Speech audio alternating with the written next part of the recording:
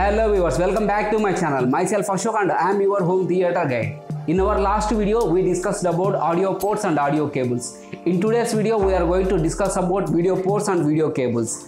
And the video ports are YCB CR, which is none other than our component cables, and HDMI cable. Let's jump into the video for further details.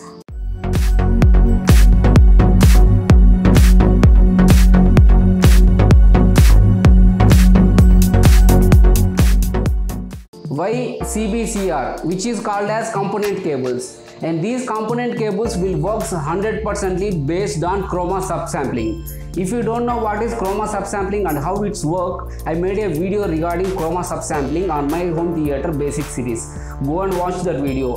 Why? Because in this video I am going to use some Chroma subsampling numbers and some Chroma subsampling related topics.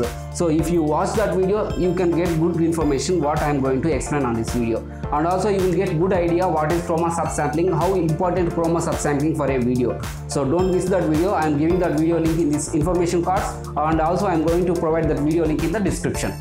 Okay, moving on to the one YCBCR. So Y cable is color coded with green color, especially this Y cable. Y cable is carrying luma. Luma means brightness, so it is carrying luma, right? That's why it called as lumens carrier. And CB and CR. In CBCR, C called as a chroma, B for blue and R for red.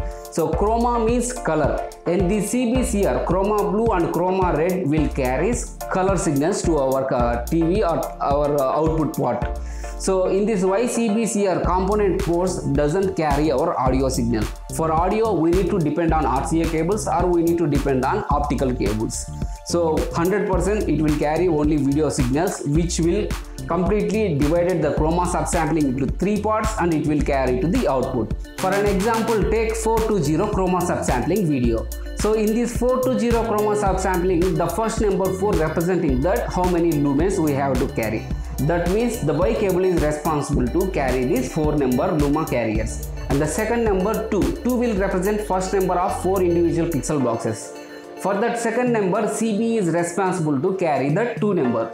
The 2 number representing that how many pixel blocks we need to carry from the first layer of pixel boxes. And the third number 0, which will represent the second layer of 4 individual pixel boxes. And the 0 is responsible to carry from CR port, CR cable. This is the manner how YCBCR will carry Chroma subsampling videos. If any cable got interrupted here, for an example Y cable, you cannot see that much of brightened video. It will got somewhat faded or darkened video. If CB or CR got damaged, your complete picture will turn into orange color or green color. Some kind of color disturbance will be happen. You cannot able to see that much accurate colors in your TV. After this, we have HDMI cable. HDMI stands for High Dynamic Multimedia Interface. In this HDMI cable, there are 3 popular versions which is widely available in our market. And the first one is 1.4 version, second one is 2.0 version, and the third one is 2.1 version. In HDMI 2.0, there are 2 different types: HDMI 2.0 version A, HDMI 2.0 version B. So we don't require that much in depth of A and B versions. We will just know about what is the HDMI 2.0 and 2.1 and 1.4. So let's begin with 1.4 version. In the HDMI 1.4 version, it is having the bandwidth rate of 10.2 Gbps, and the HDMI 1.4 version will carry 4K signal with a refresh rate of 30 Hz. I mean 420 Chroma subsampling video can able to travel from 1.4 HDMI version with the refresh rate of 30 Hz. Simply 420 4K are the rate of 30 Hz refresh rate. We cannot get 444 Chroma subsampling video on this 1.4 version HDMI. So moving on to the next one, HDMI 2.0 version. In this HDMI 2.0 version, the data bandwidth rate is 18 GB per second. In this 18 Gbps of bandwidth, we can able to get 4K pure Chroma subsample video. That means 444 pure Chroma subsample video will travel 4K signal at 60 frames per second. I mean 60 Hz refresh rate. And also in HDMI 2.0 version, along with 4K signal, I mean 444 pure Chroma subsample video at 4K at 60 frames per second, we will get up to 32 channels of audio. 32 channels of audio, that means Dolby Atmos, DTS-X, DTS Virtual X, no matter. Even IMAX enhanced audio will also carry from this HDMI 2.0 version cable. So that's a good news.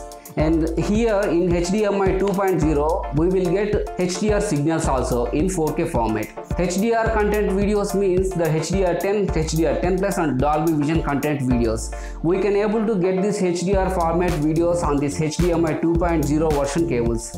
But here is a limitation. 420 4K at the rate of 60 FPS we can able to get highest video clarity in HDMI 2.0 version. And also in HDMI 2.0 version we have HDCP 2.2 support. HDCP stands for High Bandwidth Digital Content Protection. HDCP is the most important one on digital media segment. I am going to make a video on HDCP, what is the HDCP and how it is going to work. So we will discuss that on upcoming videos. So moving on to the HDMI 2.1 version. In HDMI 2.1 version, we have highest bandwidth of 48 Gbps rate. In this HDMI 2.1 version, we will get not 4K, we will get 8K, not 8K, we will get up to 10K signal. And also this HDMI 2.1 is especially designed for 8K media transfer.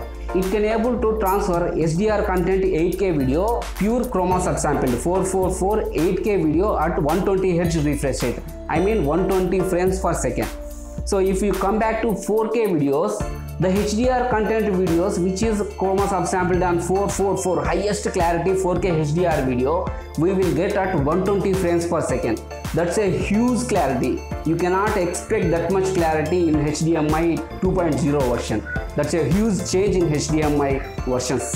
So if we consider 8K HDR signals, 420 chroma subsampled video we can able to get at 120 Hz refresh rate. I mean 420 chroma subsampled HDR video we will get 8K resolution at 120 Hz refresh rate.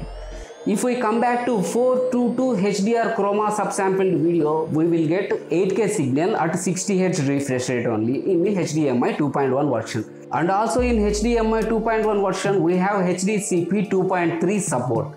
So I'm going to make a video, right? We will discuss that on next video.